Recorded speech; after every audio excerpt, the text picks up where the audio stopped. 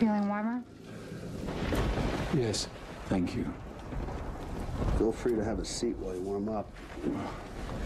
Thank you very much for letting me stay here. Thank her, not me. Sam's the one with the kind heart. Beef Caristo, beautiful lady. I wasn't going to kick you back out in the rain. Oh, well, the people who once lived here would have done exactly that. Really? Well, maybe you could return the favor and give us a lift back to the mainland once this storm blows over. Just you, or we'll also take the ones upstairs. Would it be a problem if we did? They're your prisoners. I told you I don't want any trouble. No, you're right. The less you're involved, the better. In the morning, you can be on your way and forget you ever saw us. You said you would need my boat. Yeah, we've got another boat. We could just save some time using yours, that's all, but hey. So, you will be leaving when the storm is over with the ones upstairs? Oh, for someone who doesn't want any trouble, you sure do ask a lot of questions. I didn't mean any offense. I'm sorry, no offense taken. This must be pretty uncomfortable for you waiting out the storm with a couple of total strangers. And you're right, the situation upstairs is really bizarre. But I assure you, they are comfortable captives. You don't have to feel sorry for Ava Jerome and Nicholas Cassadine. Nicholas Cassadine? Prince Nicholas Cassadine is here? Do you know Nicholas personally? Everyone in this chain of islands knows who Prince Nicholas Cassadine is. Have you actually ever met him? Once, when we were both much younger. Then I'm surprised you didn't recognize him when you saw me helping him up the stairs.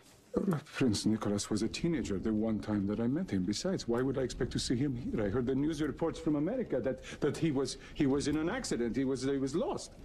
No, then you must be very relieved. Yes, relieved and shocked. Yeah. That he's alive or that he's upstairs? I'm sorry? Well, you didn't just accidentally show up here in a storm. You came to this island looking for Nicholas. Do you want to tell us why? I didn't know the prince was here. I didn't know he was alive. Well, now that you know, I'm sure you'd like to see him. Or why would I? I told you I only met him once. Now you've got a chance to meet him again. Right up those stairs. Yeah, go on. It's fine. We'll be there in a minute. Nicholas, there's someone here who'd like to see you. Prince Cassadine. Do I know you? I'm so happy to see you alive and safe in your ancestral home.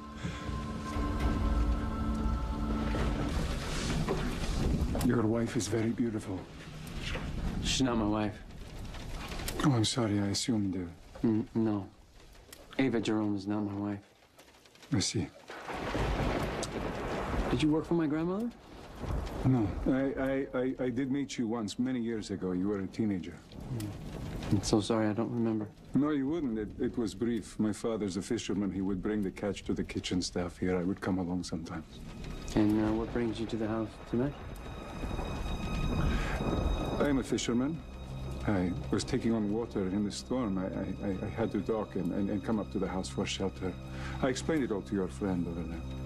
Oh, I can assure you that man is not my friend.